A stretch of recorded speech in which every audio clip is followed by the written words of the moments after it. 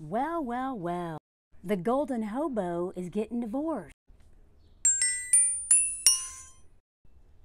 I am so happy. I'm so happy about this. So many people are tagging me in this breaking news.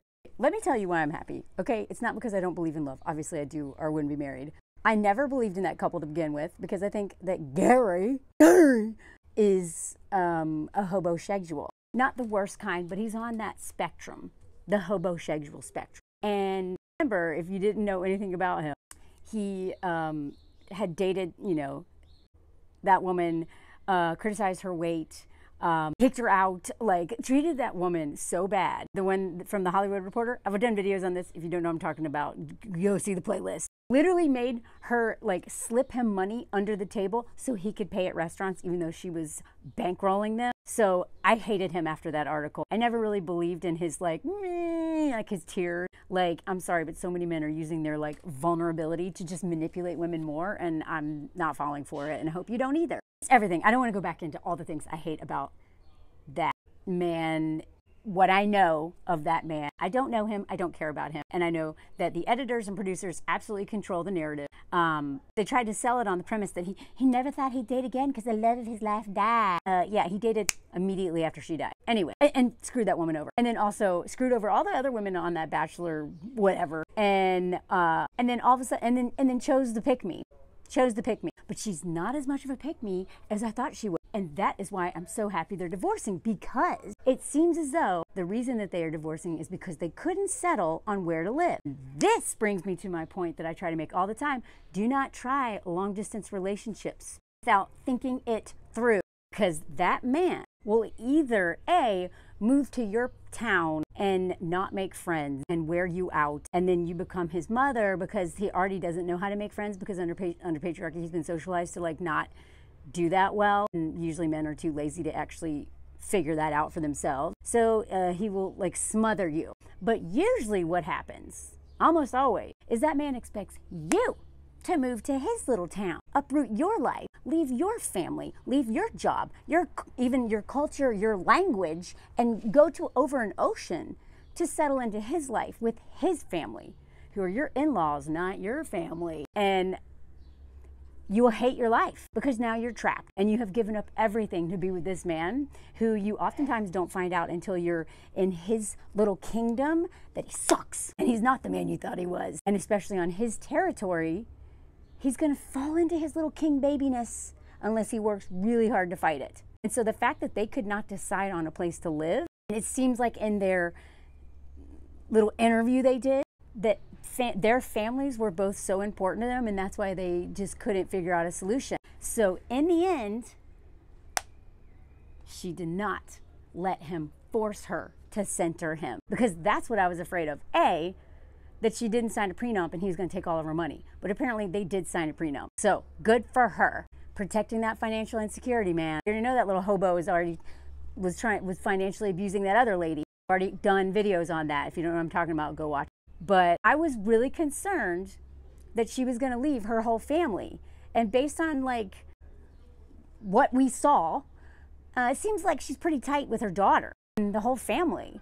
And I was like, is this family really going to be cool with grandma just moving and never seeing her again? And that's the thing.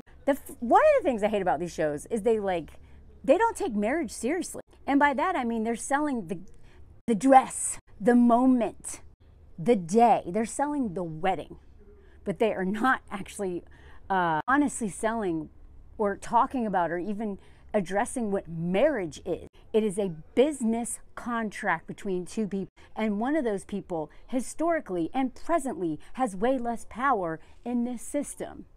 And even if she didn't birth his babies and quit her job to raise his baby and all those things that happens to couples, decades younger, man, because of the entitlements, the king babiness that is planted in them from the day they're born and cultivated every day, unless they fight hard to extract all of that conditioning, that man is going to assume that everything should revolve around him, his family, and what he wants. And maybe he'll make a few compromises, but at the end of the day, he's the king of the castle and you're his little bird. And so the fact that she family was basically seems to be the reason that they are cutting it off. They could not decide where to live.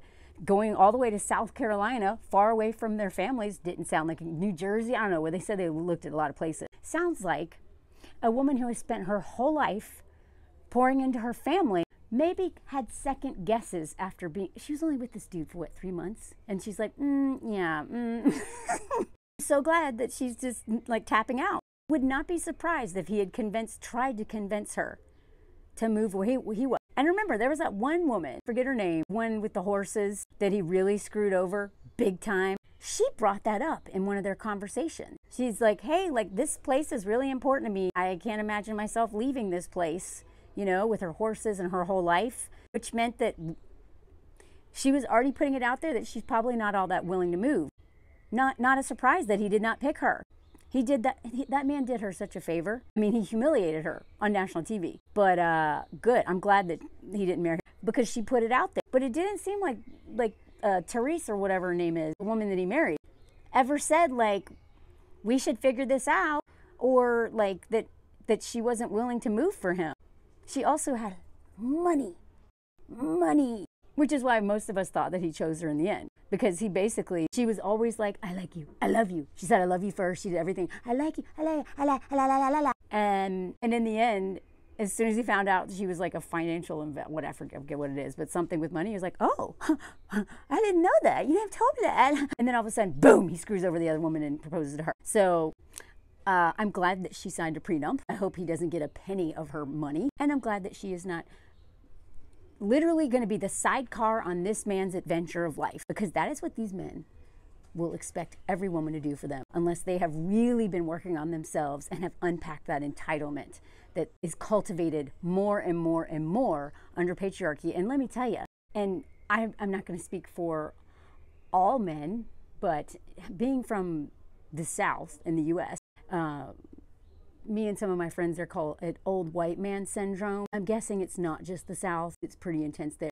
Every Southern white boomer I know is like, gets worse every year with their entitlement. And they literally become children. Like as if they weren't already, but it's exhausting. So imagine like whatever king babiness that we see in men my age who just refuse to do anything to help their wives parent their children, or, you know, whatever, weaponizing all the stuff we do, stuff I talk about all the time. Imagine that level of entitlement if it's been cultivated more and more and more every year. By the time they're retired and they got nothing better to do, but they feel like, you know, their age somehow makes them even smarter than all of us and more entitled. Kiss the ring, burr. Can you imagine marrying a man that old with that level of king babiness? So I don't know, whatever. I don't care about these people. I don't know Gary. Gary's maybe a nice man. And it sounds like his family, he's really close with them. Go home. Go hang out with your grandkids. Go hang out with your family. Stop dating women and using their money.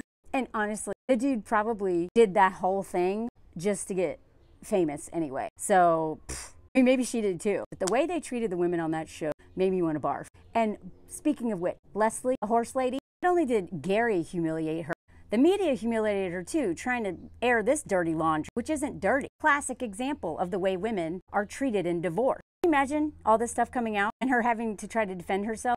Her husband paid $340 a month in child support, 2 children, despite making $12,500 a month.